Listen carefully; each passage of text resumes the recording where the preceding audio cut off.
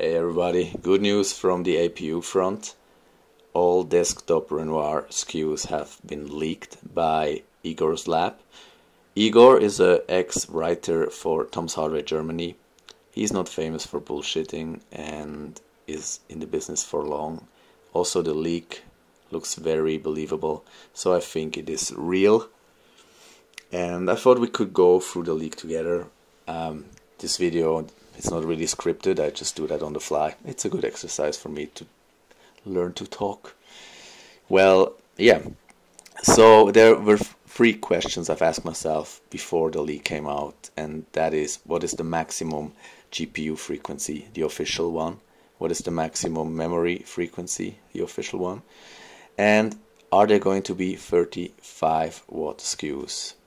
And now if we have a look at the SKU list, obviously there's no surprise with the compute unit number. We already know from Mobile Renoir that there is a maximum of 8 compute units on the die or active, which is not a problem because we can see here that we have a maximum frequency of 2.1 gigahertz, which is insane.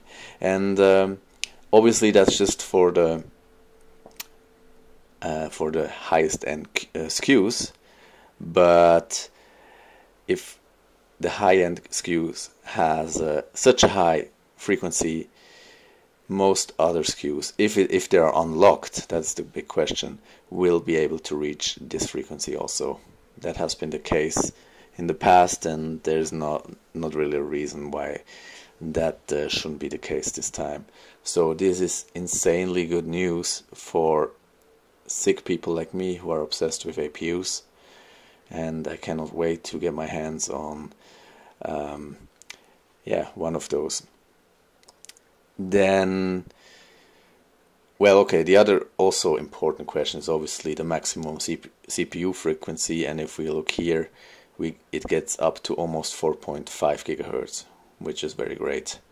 For me, I don't really care that much for very high CPU frequency, because when I game on an APU, it's most of the time it's GPU limited, unless maybe you play CSGO or Dota with reduced settings, then this is very fine.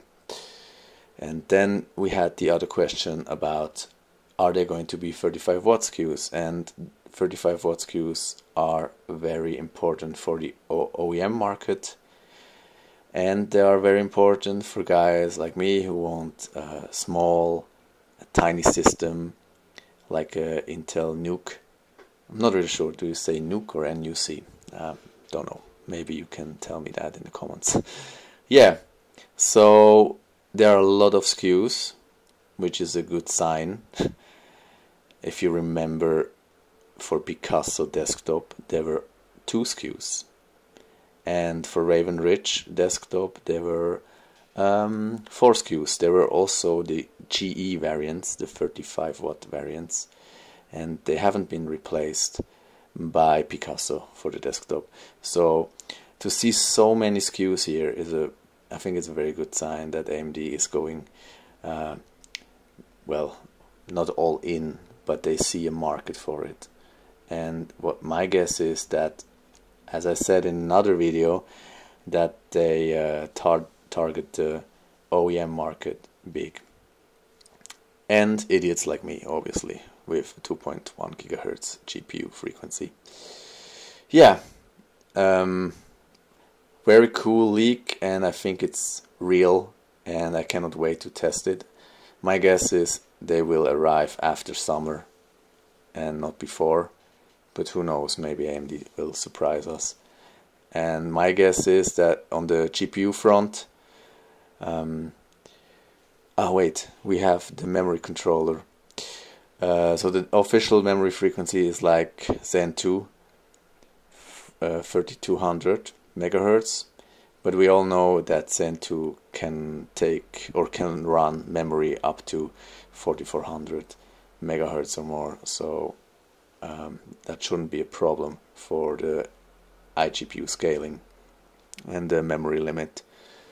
So my guess is maybe 30 or 40% higher performance compared to stock Picasso, maybe a little more.